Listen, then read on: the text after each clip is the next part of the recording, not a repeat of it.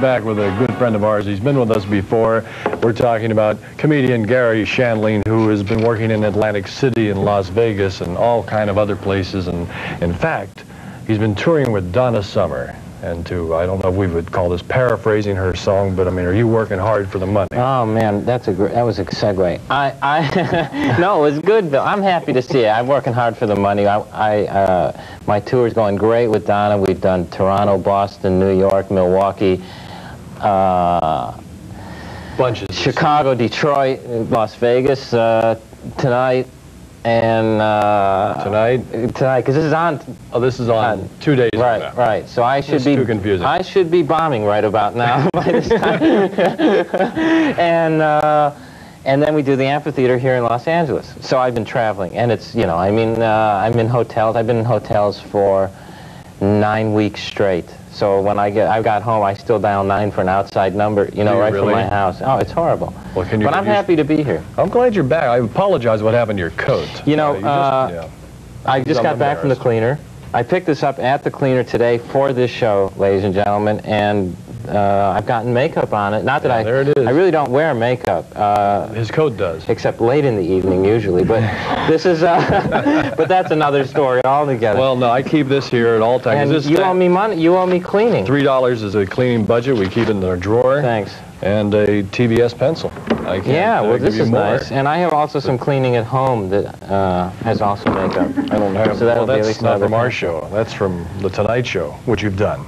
The Tonight. The Tonight Show hasn't picked up any of my tabs yet. The Tonight Show hasn't picked up any of my tabs. This is very nice. Please, you write a lot of humor, and I want you to do it with that pencil. Yeah, and this is good because the teacher always said use an eraser, and that's very important in comedy. You never know. Well, you've been working, as we said, in Atlantic City also.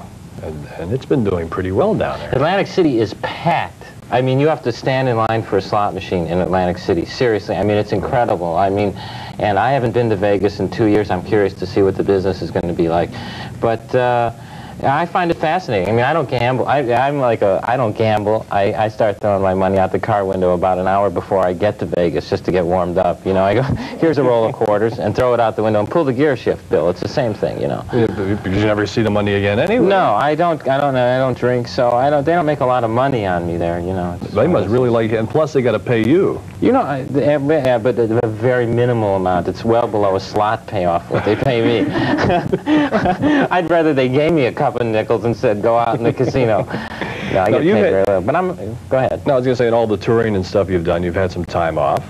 I go camping. I mean, it's really what keeps me sane. I go fishing and stuff. I mean, people think that I don't look like a fisherman, but have you been around L.A. yet? I'll tell you where I went. I went to Big Bear Lake. No. Okay. Where is it? It's right. All right, look out here. All right. You would go out here and you make a right. Oh, all right, so close by. I went to Big Bear Lake, which is really about 2 hours east of here. You have to go. You have to go because it's beautiful. Really, will you go? You go camping and fishing? I go camping. I went to I have a place called the Alpine Trout Farm up there. So help me, this is true. It's one of these private lakes where they don't feed the fish for like 3-4 years. And you go in and you pay like $10, and you go in and the fish are coming out on land looking for food, You're going, I got a bass, and you have people having picnics and they're swatting fish away. And I didn't catch anything there. So we went to there are not many fish in Big Bear. This is true. I went with a friend of mine named Chris Thompson, who's a writer and producer here in town, and I say that just because that's the phrase he uses when he's hitting on chicks. So, so we go, and we're really bad fishermen. First of all, we dress nice. I mean, the trick is, I think, to fool the fish, you have to wear, jeans. And so we dress nice, and fish come out of the water and go sissies and jump back in and take off. And we have no idea what we're doing. So we're in the boat. This is the true thing. We're trolling in the boat, right? Are you a fisherman? No. Okay, so then you'll relate to this. So, so I'm trolling in the boat. This is when you're going. You're supposedly going slowly, and you leave the line, so it looks like something's swimming. But we don't know. We're going like 40 miles an hour in the lake. We're like, the worm is like water skiing. Do you understand? The worm is on top of the water doing this, And I said, we're going too fast here.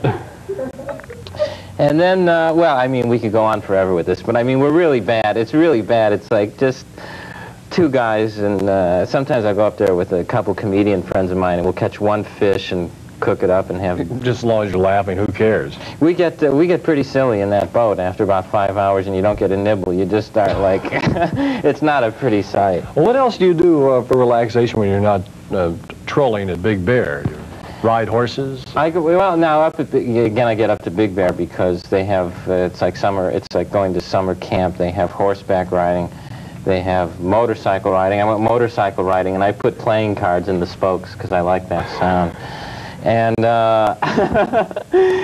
I've ridden horses since I was a kid in Tucson, Arizona. You know, that's where I grew up. But I don't like the stable horses. You know, these old horses that, you know, that they're like 20 years old, and they, you know, mine was... What, they've been taken out all day and ridden? Oh, yeah, mine was named Arthritis. That's the one I got.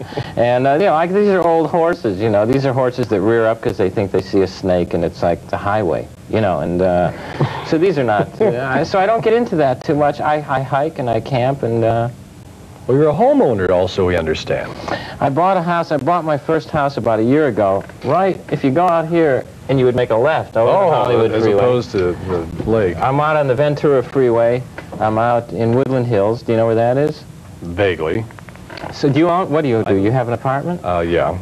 I get in my car and I go there and here. I know one road. You don't do anything. I go home, I go out there, and I go to the left, straight down there, and I'm there in 5 minutes. That's the slums pretty much out in that area. Yeah, well, you think you get paid a little bit on that. What do you do in your spare time?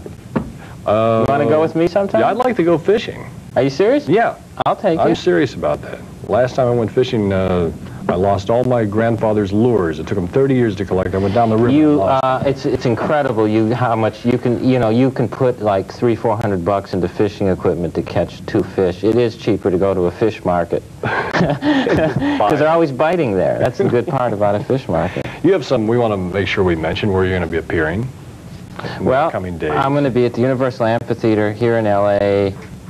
starting next Thursday through Monday. Then I'm really excited. I'm going to Wallingford, Connecticut with Joan Rivers. Okay. Are we reacting to a sound that we just heard? And when is that date? That would be August 5th, I believe. Okay. So you got a lot of dates coming up. We want to make sure that we mention them and give you a plug. Very funny. The cash register's going. And I got excited because that's it for me. That's the closest thing to sex there is for me is when that cash Well, can you stay with us? I would love to stay. Because we have a little surprise we want to involve you in. Because I see this mischievousness in your eyes, and I didn't know what it was. I thought maybe, you know, you were attracted to me, and I couldn't figure it out. Well, now that we made a date to go fishing, I may cancel the next bit. Yeah. Well, oh, they're really biting. We'll go grunion hunting. Grunion hunting? Well, wait, we can't get into grunion hunting. We'll go up to the bar and get a beer. That's better. That's what we'll do. That's what I do in my spare time. All right, we're going to come back. You're a great guy. Thank you. So are you. You are. You're a stick great around. guy. We got a little thing we want to do when we come back with Garry Shandling. Don't go away. Not going to want to miss this by any means.